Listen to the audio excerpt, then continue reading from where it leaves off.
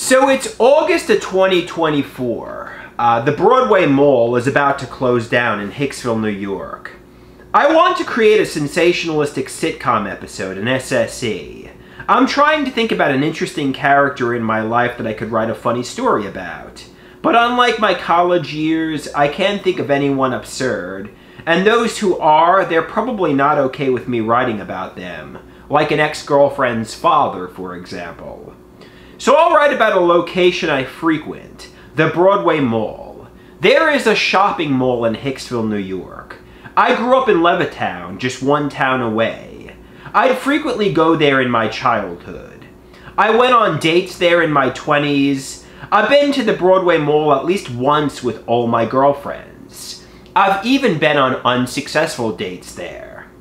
But around 2014, I started coming weekly with the Swell BoyZ, my childhood friends.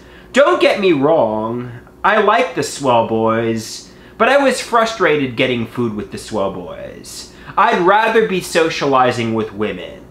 I also came regularly with my dad.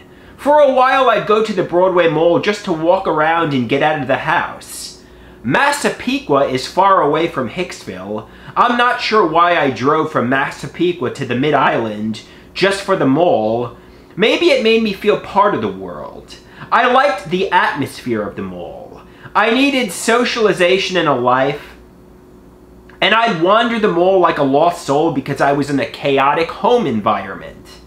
The restaurants we'd eat at were Buffalo Wild Wings, On the Border, Hook and Reel Ramen Restaurant. There is a bubble tea stand, a Target, too.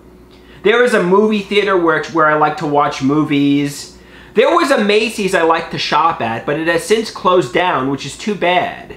I used to work at Macy's during the holiday of 2015 for like a week. There is an arcade Round 1, it's big in Japan. The Swell BoyZ like it. We played pool there, bowled, wanted to sing karaoke, played games, ate there. I like that Round 1 exists, but at 37 years old, I'm a little too old for it. I hope it succeeds because it's fun.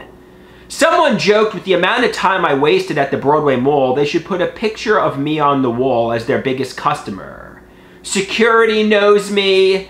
I used to get paranoid mall security was observing me, but now I'm a familiar face. When I go to doctor's appointments like my psychopharmacologist, I often park and meet my dad halfway. Then he drives and meets me there. The Broadway Mall is in the middle of Long Island. I'm on the South Shore and my dad is on the North Shore. So it's the halfway point between us. But now it seems like the Broadway Mall is closing down. Now it seems like it's going to become a ghost mall.